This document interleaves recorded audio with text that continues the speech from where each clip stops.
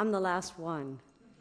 And I always used to get to go first because I'm Alvarez, so this is good for my character. Dr. Billington, Mrs. Billington, fellow writers, friends, members of Congress, distinguished guests, I think that's everybody. President Barack Obama and First Lady Michelle Obama in absentia. It's a great honor to be with you here tonight, if a bit daunting. I have to tell you that I have been waiting for this moment for a long time. And by this moment, I actually don't mean my being up here tonight. I mean the Obamas being over there in the White House.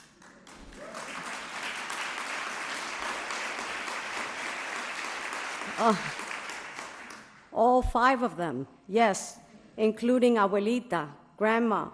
We Latinos believe in extended families. In fact, I could have brought a handful of sisters, a dozen cousins, a ton of tias and tios, a swarm of sobrinitos and sobrinitas, nieces and nephews. Instead, it's just me here tonight with, out there in the audience, my beloved compañero Bill, who keeps me honest. When I told Bill that I'd been chosen to speak to you tonight, he got a baffled expression on his face, and he asked, "Why you?" So I told him that the committee had decided that they needed a wise Latina up here to round up the group.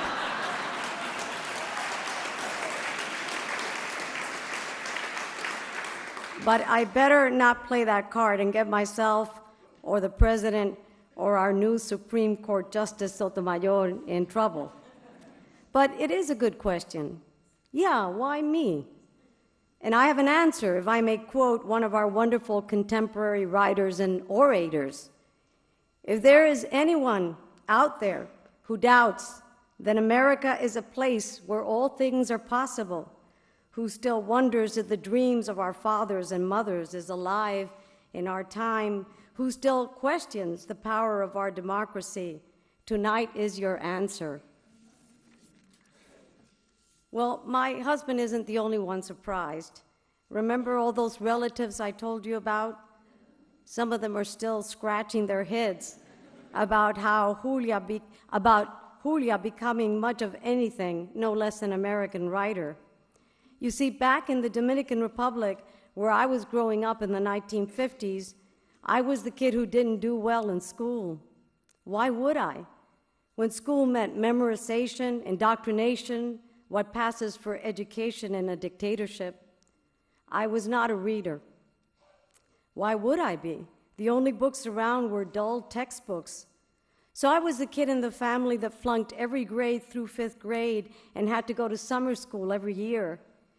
You can understand then why all those relations are still scratching their heads. But the one who is most surprised is the 10-year-old immigrant girl I still carry inside me. August 1960, my family arrived in New York City fleeing the dictatorship of Trujillo in the Dominican Republic. It was a rough start. Overnight, we had lost everything: our country, our home, our extended family structure, our economic security, our language. We arrived in this country at a time in its history that was not very welcoming to people who were different, whose skins were a different color, whose language didn't sound like English. This was the United States of the early 60s, still locked in the civil rights struggles, pre-women's movement, pre-the Equal Rights Amendment, pre-multicultural studies, pre-anything but the melting pot, that old assimilationist mainstreaming model.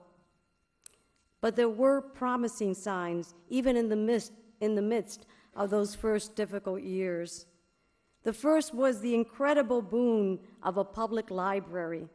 And I remind us all, I don't have to, the other writers have done so, that we're here this weekend because of the big mother of our public libraries, the Library of Congress. A public library. I couldn't believe this amazing place filled with interesting books you could borrow. We had come from a dictatorship where the population was not to be trusted with books. Here was a country in which you were given free access not just to textbooks or doctrinaire biographies and histories, but to fun books about a teenage girl detective without a mommy to stand in the way of her solving mysteries, and driving a convertible and having a boyfriend, about a boy who didn't like school either, escaping on a raft with a runaway slave down the Mississippi River. You could be a prince, you could be a pauper, you could be a slave girl, you could be a girl in the Sultan's court saving your life by telling a story. I was drawn in. I became a reader. I sat down at the big circle of storytellers, an inclusive place, a protected space. I experienced the world according to others.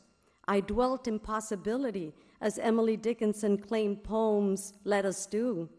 I learned how to navigate my way in the real world of the United States of America because stories gave me a craft in which to sail and a grand narrative of adventure. People born into this birthright of public libraries often don't realize what an amazing privilege and resource this is. I know I never would have become a writer if I hadn't had access to the American treasure house of public libraries. Another promising sign, November 1960, a Catholic had been elected president. Imagine that. And what really won my heart now that I was becoming a reader was that this was a president who knew how to put words together. So they released The Winged Life, made hope and history rhyme. A president who invited a poet to his inauguration, Mr. Robert Frost. Isn't it all beginning to sound like deja vu? I began to believe, oh yes, I did, that despite the bullies in the playground and the prejudice in the culture, despite its own painful civil rights struggle, this country couldn't be all bad. So what I never would have imagined growing up female in the 1950s in a dictatorship in the Dominican Republic, I became an avid reader, and soon, like all smitten readers, I dreamed of writing books myself. I especially loved poetry, maybe because the cadence, musical language of a poem reminded me of my native language, a way to speak Spanish and English. In one of those poetry anthologies I took out of the library, there was a little poem that meant a great deal to me. I Too Sing America by Langston Hughes. You see, even though I dreamed of becoming an American writer, back then we weren't reading any books written by people like me. The big boom of multicultural literature, the opening of the canon to non-traditional writers, even to all but a few women writers, was in the future. And so the message to me was that although the underlying truth of everything I was reading was, to quote Terence, the Roman slave and playwright who freed himself with his writing, he said, "I am a human being, nothing human is alien to me." Still, there were big gaps in that shelf of literature. But then among absent voices and missing stories, I found the Langston Hughes poem, I Too Sing America. I too sing America. I am the darker brother. They send me to eat in the kitchen when company comes, but I laugh and eat well and grow strong. Tomorrow, I'll be at the table when company comes. Nobody'll dare say to me, eat in the kitchen then. Besides, they'll see how beautiful I am and be ashamed. I too am America. That was music to my ears. This was an important voice for a young girl of another culture and language and background with her heart full of dreams to hear.